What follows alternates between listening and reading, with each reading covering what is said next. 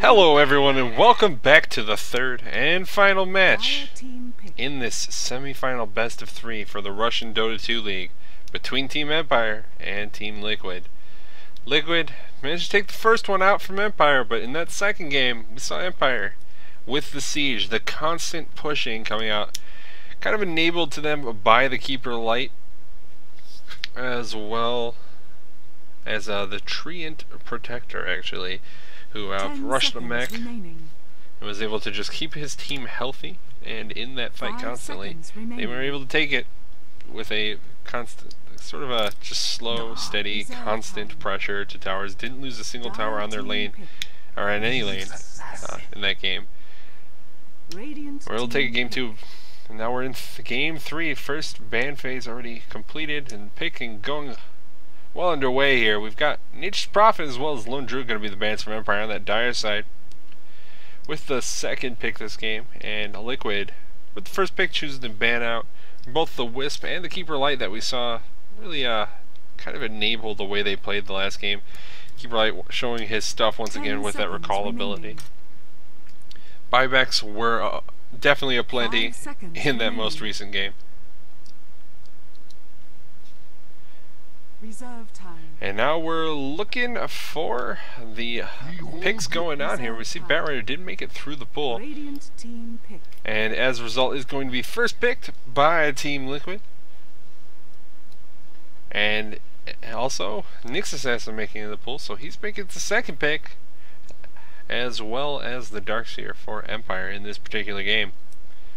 Liquid also choosing to pick up the Magnus now with their second pick and awaiting a third one, but already have some pretty powerful heroes in team fights in the form of the Batrider and the Magnus. Batrider, of course, with his ability to just pull a hero out of fights, often get them so far out of position that they can't possibly survive, and their team can't get in position to save them in a relevant way, or in a way that doesn't just end up getting them killed as well. And they're going to combo it off with the Lifestealer for this game. So we're going to get the Nyx once again, probably to be played by the TC, or by TC. We see Batrider and Magnus, who are almost certainly going to be running solos. And Batrider probably going to be in the hands of Bulba. Magnus going to Korok, which leaves TC to be picking up that Lifestealer, running him as a farmer in the tri-lane, and we'll see what 2 supports they want to pick up, because that's all they have left to finish off this draft. And Empire with the Darkseer, Nyx Assassin looking for a third pickup now. They have tons of options they can go for. We'll see if they want to run Nyx in the mid lane in the hands of Vigos, or they end up running it as a support. Probably go into Silent. I would kind of expect to see support Nyx coming out here, but they don't have to pick up another solo right now if they don't want to reveal how they're going to run him necessarily. You can also just choose to pick up a carry of their own. We saw in the past that Liquid weren't really banning out opposing carries when they had the option. They were happy to let Empire run whatever they wanted, since they don't really run that aggressive of carries for the most part. They go for more mid-gamey strats. And we're going to see Empire doing it once again with this puck pickup, which does pretty much secure Nyx Assassin as a support in a tri-lane. As we'll probably see Puck in that mid lane in the hands of Vigos, and Darkseer, of course. Once again, go into Scandal. That's going to be the hero he's played all 3 of these games if he ends up with this one. Kind of must be getting boring for the guy, but is a hero he's very familiar with. We've seen him play it from time to time for Team Empire, as it is a hero they do tend to favor. And of course, since the departure of Funnick, Scandal has taken up that offlane role, so that's where one of the heroes that he plays a ton. Gonna hit the second ban phase now though. Empire looking for 2 more heroes to round out their tri-lane, both a support as well as some sort of farmer here. We'll see what farmer in particular they choose to pick up. Last game it was the Treant Protector. Wasn't a hero I would have expected to see as their last pick. They could go for it again with this lineup. It's not going to be probably quite as good Puck. Not really as great as Queen of Pain in the late game for what he was really doing. Queen of Pain doing almost all of the damage for that team, and of course Sonic Wave does a lot more damage than really anything Puck can muster, but Puck does do a lot of magic damage in his own right, and also has that Dream Coil ability. It's really great for corralling people in, and if you can combine that on top of an Overgrowth, it could be a lot of damage and really just keep them stuck in place for quite some time. But we're going to see these bans coming out now. We've got the Leshrac as well as the Bane coming out for his bans from Team Liquid. Leshrac, a hero that they've run in the last 2 matches, and had some success with both of them. It doesn't really enable their pushing that they were really trying to bring as an issue in these particular games. And we're going to see Undying as well as Clockwork coming out as the bans from Empire right now. Clockwork, not a hero I would have expected to see, since you do kind of expect Liquid to be running for supports. But Clockwork, a very good turtling hero, and they certainly could have just run Batrider in the jungle, sent Clockwork to the offlane, Magnus mid, and just ran a dual lane for Lifestealer. They've done it in the past. I think that was normally with a Nature's Prophet as a jungler, but Batrider can do much the same thing early on, and they can just start roaming. Once he gets some levels, hits level 6, grabs a Blink Dagger, has that Flaming Lasso. But Liquid now looking for their final ban here. We'll see if they continue on the supports route, or if they're going to try and ban out some sort of farmer. It's certainly possible Empire could switch up the styles. They are a rather versatile team. They could go for a late game build with these heroes, picking up some sort of particularly hard carry. I mean, the Anti-Mage, obviously the one that comes to mind. They're just going to choose to ban out the Shadow Demons. None of the supports the ones they particularly wanted. We'll see what they end up going for. If Empire leave Rubik in here, I kind of expect that to be the route they go. But Empire going to think about it, what they want out here for the final ban. There's the Rubik ban. I think that is absolutely the right pick here. I think it would have been like insta-pick for Liquid if they had left it in the pool. Of course, Liquid do favor some of the more unusual supports. They pick up Lion, and in fact, there is Lion. There's Gyrocopter coming out from Empire. I was going to suggest that is one of the heroes they might run here. Did last game, and then they ended up picking Tree and Protector, and I looked stupid. I was like, oh yeah, Tree and Protector, of course. Should have been able to predict that. But we will get Gyrocopter, and probably going to be in the hands of Blow Your Brain, as he is the one who typically runs Gyrocopter for Empire. And Liquid looking for their final pickup here. We've seen them run Visage in that last game. It worked out pretty well for them early on. Maybe not as well as Lion did end up working out, and I think Fluff and Stuff played those heroes in each of the respective games. The Lion in the first one, and the Visage in the second. They're going to go with Jakiro. Okay. Jakiro, a sport we're kind of seeing more of after. I always like to say, oh, we don't see that much of him anymore. But he's starting to make it back in. I think it's a lot of supports are getting banned out. The banning phases have sort of come to revolve around supports almost. With the first ban phase always being stuff like Wisp, like the Keeper Light. And then a lot of core heroes getting picked up early on, which leads to 10 seconds remaining. Supports being the ideal bans in the second hand. We'll see what they want to go for with their last pickup here. I wouldn't be surprised to see Alina, to be honest. I think it would work out pretty well with Nixus, and they have a lot of burst that way. And being able to take down some of these squishier heroes, like the Lion, like the Jakiro, even to some extent Batrider and Magnus, not known for being particularly tanky, can be a huge boon as we go on into the game. And of course, shows off the differences between Lion and Leo. We'll see who wins, determined who's the best once for all with the Dagon ults. But they're going to spend a little more time. They have the 30 seconds left to think about it, figure out exactly how they want to run these lanes. They see the entire Liquid lineup. They can react to it. They can think about it, what they're going to run into. They're going to have that Lion Jakiro, Lifestealer tri-lane. Kind of expect to see it safe lane. And they're going to go with Disruptor, actually. Now, Disruptor, a sport we definitely don't see a lot of. I can say that and feel very comfortable with it. Disruptor, a hero that kind of got picked up as a counter to a Wisp every once in a while. by Empire when other teams would grab the Wisp, and a couple times by other teams when Empire would grab the Wisp. Feels like it's always Empire games that end up with a Disruptor. He's somewhat difficult to play. Support, you have to kind of be conscious of timing with a Glimpse to be really effective with it. Of course, his Static Storm ability. Really powerful in a team fight if you can get them stuck in it. We'll see how it ends up working with Empire, but it definitely wouldn't have been one of my guesses. But it is a support that I do enjoy, both to play and to watch. So let's go over the players and their heroes, because it's time to get to this third and deciding game. For the series, we got Vigos on the puck, expecting to see him head towards that middle lane. Disruptor going to be played by Silent. Goldblock going to be on the Nyx Assassin. Scandal taking up the Dark Seer. Blow Your Brain on the Gyrocopter. It looks like Scandal not even pretending that he's going to head to that offlane. He's just going straight to the jungle for the Dark Seer this game. But they will be running a defensive tri-lane to appear, with puck heading to the mid lane. Meantime, on Liquid, the Radiant side, we've got IX Mike 88 taking up the Jakiro.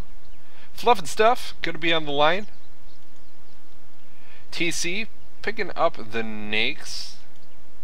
Korok on the Magnus, and finally Bulba going to be playing that Batrider. It appears that he is going to be just heading straight to the jungle as well. Already used skilled Firefly and used it to kill off all the trees between the hard camp and the easy camp and the Radiant jungle.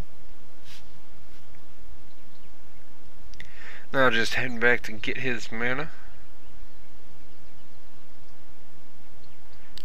I hate looking at Batrider's portrait while the game is paused.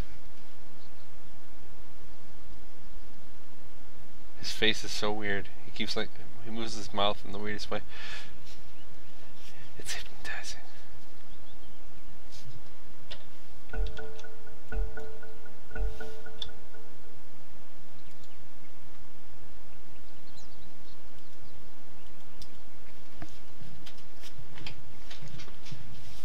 Okie dokie.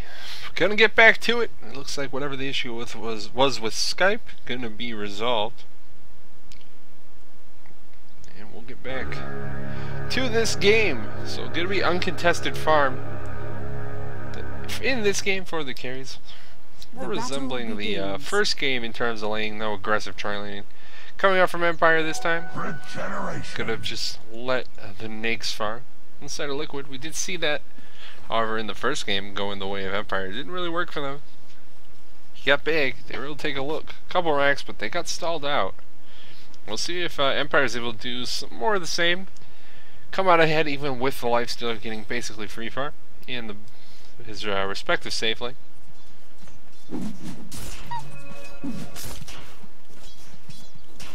Mid lane gonna be Vigos versus Korok. Puck versus Magnus, not a matchup we've seen thus far in the series. Magnus not getting picked up. I don't even think he was banned out. I think he was just never picked up. We'll see if he's able to get the best of the last hits in this mid lane. Also, sort it. There we go. Nope. There we go. Haha.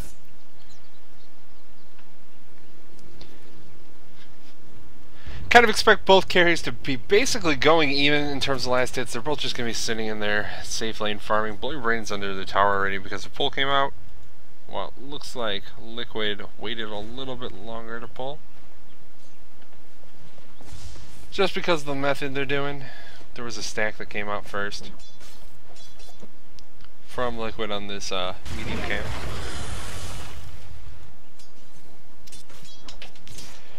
So the only place really any action's going down in terms of contesting each other's farm is this mid lane. And you kind of expect that Vigos is getting the best of it at the moment. Goldblock rotating in towards Korok. Only has the mana burn. Looks like he's just going to throw it just here to be a nuisance. Burn some mana off of Korok, slow down his farm. Get regen picked up.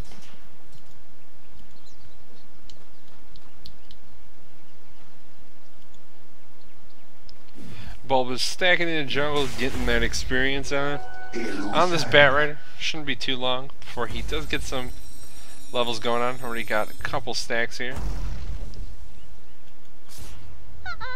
Korok pretty low in HP actually already in this mid lane, as well as low on mana. Sitting 45 gold away from that bottle, which is pretty much exactly where he does not want to be. He doesn't have the mana to shockwave. He can't really get in range of last hits because he's completely zoning him out now. And he's gonna have shockwave mana in 10 seconds, 11 seconds, which is kind of a long time. It's leaving him basically to the point where he's going to be able to. Oh, he levels up, gets it closer. But just his passive income will be able to give him that bottle eventually. Anytime he's missing out on a bunch of last hits, sitting at half of what Puck has at this point. And Korok in some trouble. Vigos chasing him down. IX Mike is here to support, however. Probably not going to be able to land too much of anything. And Korok going to get chased back, and there's his bottle finally coming. Probably going to immediately. Puck, woohoo!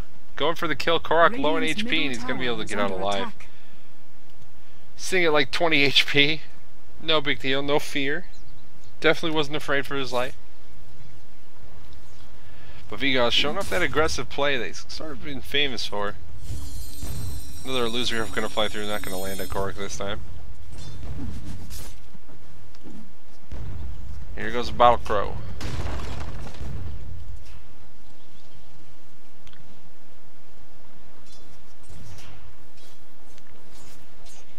So mid lane gonna continue to be the only place really having any action going on. The supports look like they're mostly content to just stack and pull. Actually, a lot of stacking going on in this large camp, probably to help accelerate the farm of Blur Brain on this gyrocopter. Kind of farm in a way that Nyx doesn't really have access to, so you can't kill creep stacks very easily. Haste going to be picked up by Golbak, and with that he's going to be able to spot out these supports here from Team Liquid. Nobody really willing to commit too much to that fight, just kind of hitting each other a couple times. Vigos dodging some shockwaves. Gets his bottle back and use it to get it back up to full. Looks like both of them are going to be bottle crowing at the same time there. Radiant's top tower is under attack. So mostly just harass and bottle crow going on in this mid lane, but still coming out ahead in favor of Vigos. He's up by 10 last hits. Fluff and Stuff has made his way up towards this top lane now to try and slow the push coming out from Bloody Brain on his tower. We'll see how long he can survive doing this. There are supports here in the form of Golbak as well as Silent. Mana Burn going to come off of Fluff and Stuff. He doesn't have enough mana to use any abilities now. Going to have to probably pop a Clarity, and there it goes. That's the only way he's going to be able to continue in this lane trying to get anything done. In the meantime, 2C putting some pressure on the tier 1 in the bottom lane as well.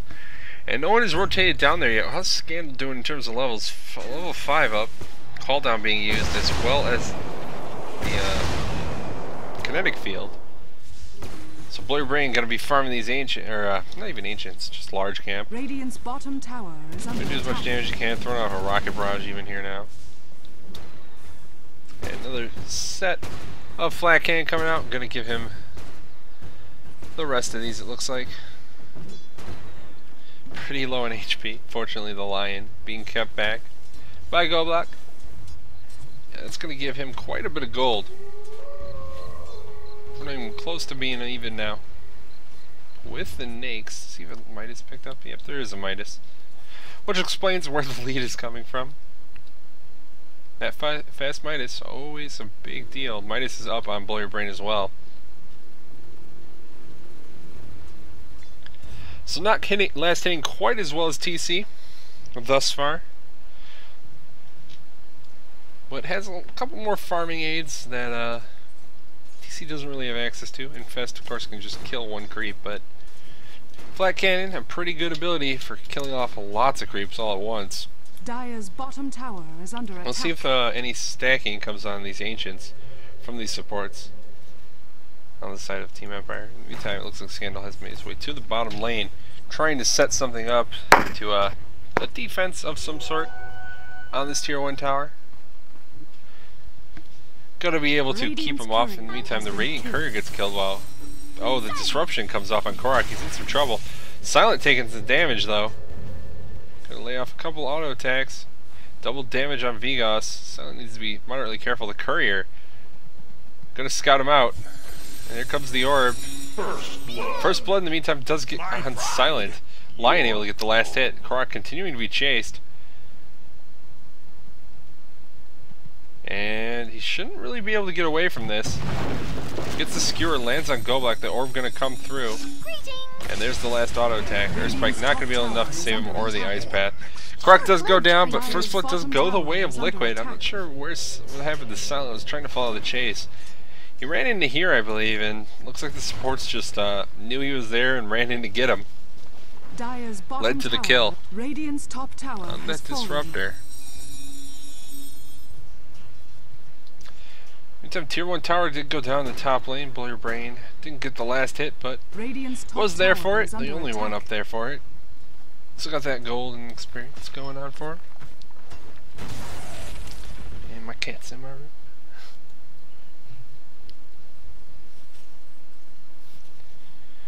TC wandering around. Darkseer gets the deny on the Tier 1 tower in the bottom lane. Kind of a big deal. We saw a lot of denies come out the first game in favor of Team Liquid, I believe. Well, that was the second game. Got several big denies for Team Liquid. But when you're the only ones losing towers, it probably doesn't matter too much. And Vigos continue to farm the mid lane up to 1,550 gold. 600 away from that Blink Dagger if that's the route he wants to go. And with the fact that he hasn't even decided to finish boots, it does look like he's trying to rush that quick Blink Dagger. Looks like the stupid chicken courier doesn't really have a death animation. Just lying there. Whatever. Letting them know. A constant reminder to Korok of his failure. To keep his friend alive. Cluckles. Looks like a smoke gang trying to come out here from Bulba. As well as Fluff and stuff. Unfortunate part for them, they're going to run directly into this sentry ward. And Dire's bottom tower it looks like they don't have sight up there to really pair up with it. Bulba coming in. Run pretty fast. Gonna get glimpsed back. It looks like Goblak is gonna go in. Dreamcoil does drop on 3 heroes. Doing a lot of damage. Blow your brain gonna get pulled by the Flaming Lasso now. And it looks like it's gonna be his death as well. So 2 kills there, going the way of Team Liquid, and there's no real revenge coming out. Earth Spike on Silent looks like he'll be going down as well. Shockwave gonna land him. Scandal, low on HP, but we'll be able to get out. Vigos still alive, able to kill off Lion, and then orbs into the middle of them. So triple kill going for Korok there, and it's a 4-for-1 trade in favor of Team Liquid. Not the kind of trades Empire wants to be taken, especially with their carry dying in the mid lane. Far from home, he's picked up phase boots to go with the Hand of Midas, and he's dead with Hand of Midas off cooldown. Ooh, painful, painful deaths. In the meantime, Farman coming out from this Lifestealer. He's got a magic wand on the way, as well as a clarity. Just wants his mana, man. Just wants that mana.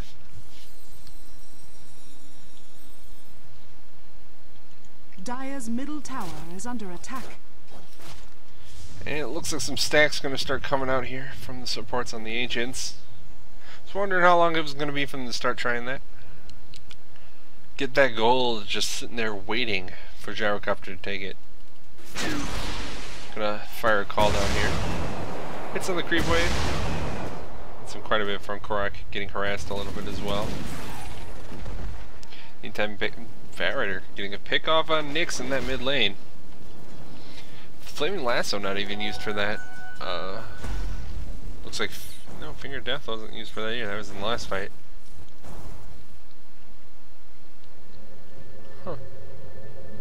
Missed kill, don't know exactly how Goblak let himself die. He's at level 5, and actually at level 6 now, so we'll have that Vendetta. With that, he could try and set up some sort of gank, and try and get his team back into this puck. We'll get his Blink Dagger up now. Vendetta going to be used, unfortunately, it was used directly in range of this Observer Ward. Coming from Korok, actually. So Goblak not going to find anyone here with this Vendetta. Wandering around, maybe run to Fluff and stuff. Vendetta's already off cooldown. Fluff almost going for that Earth Spike. Korak gonna find a DD rune. Earth Spike gonna land. Not before Golak is able to get the spike care of himself. Flame Lasso coming out. On Disruptor, there's the reverse polarity as well. Those two heroes both gonna go down. Support's picked off. Shakiro getting one kill, Batrider getting the other. Meantime now,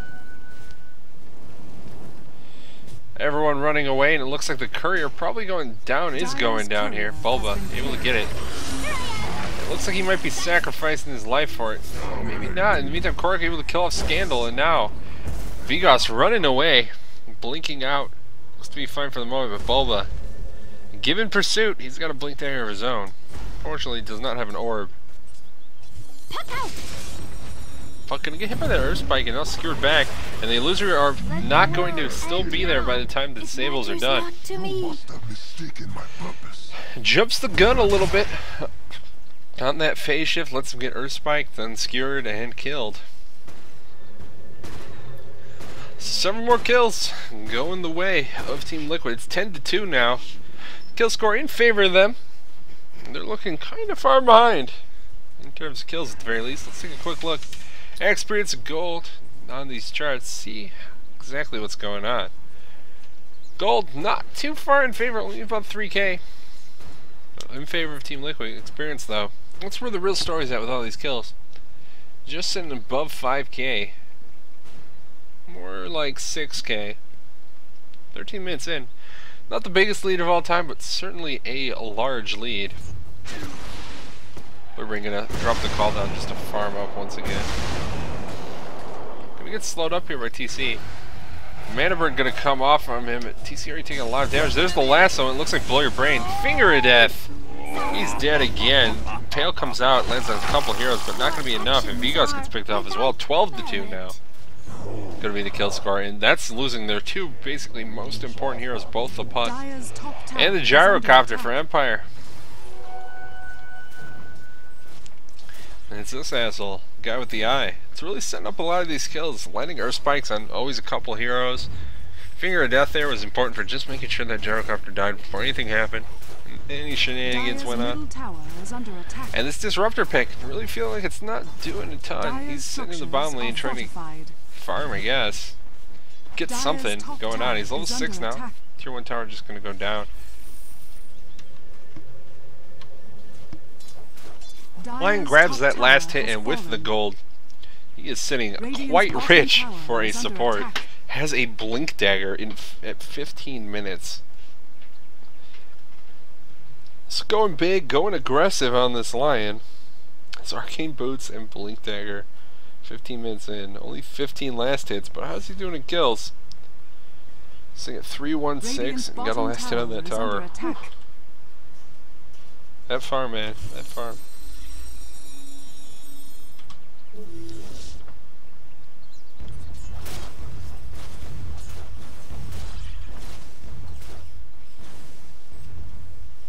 And everyone hanging out, Courier gonna respawn on the dire side. A lot of Courier death this game.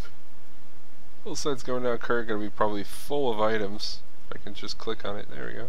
Nope, just getting a buckler for Scandal, as well as Golak getting a Smoke of Deceit. Looks like he's planning on deceiving someone in the near future. Hopefully the entire enemy team. Smoke of Deceit up on Puck as well. And it looks like they're going to use the first one here. Catching on 4 heroes. Silent the only one not going to be smoked up. Korak looking to be going for something. Going to get caught by an Impale here. And there's the Batrider ultimate coming off a Golak. The call out going to be used, but it's not doing a ton. And there's already 2 heroes down. Other side of Empire, TC taking some damage. There's from that Jakir ults in the middle though, keeping Empire's lineup back. He's going to just pop his Midas, lick his wounds, and back off for the time being. But that's another 2 free kills going the way of Empire. They try and set up a gank. They end up just getting killed themselves. Now Fluffed Stuff sitting outside the fight, has that blink there. Earth Spike Finger! Silent's dead. I don't know if you guys saw that, but that was Silent right there, and now he's dead. Because he thought to tame the lion. Empire just gonna call it. They know they're way out of this at this point. 15-2. Their lanes just didn't work out the way they wanted them to. And the fights just really didn't go their way. Maybe their lanes were working out. It was just good rotation coming out from Liquid. I'm thinking about it now. Their lanes were fine. If you look at the charts, like Golden Experience was basically dead even until the fight started breaking out. Gold was actually going in their favor. They were out farming them. The problem is these rotations coming out from Liquid. They were just able to get a lot more done in these fights. Fluff stuff, farming in the jungle. That's what I typically do when the enemy team leaves. But Empire gonna give it up, and very, very short game by comparison to the other two. Liquid are gonna be able to take it.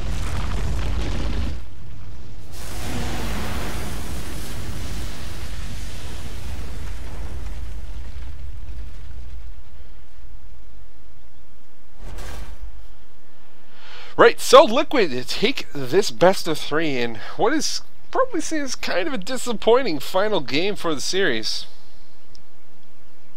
But Empire gonna drop down now to the losers bracket, and that's where they will face off, I believe, tomorrow. And I think that's gonna be it for games for the day. I'll be right back while we make sure. Thanks for coming. And yeah, be right back.